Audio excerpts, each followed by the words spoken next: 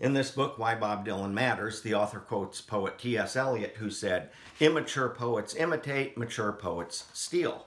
So in that same spirit, I decided to steal Michelangelo's famous painting of the creation of Adam.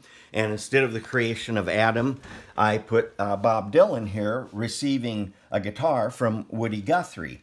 And so instead of God being surrounded by angels, I've got Woody surrounded by Cisco and Sonny and Leadbelly too, and all the good people who traveled with you.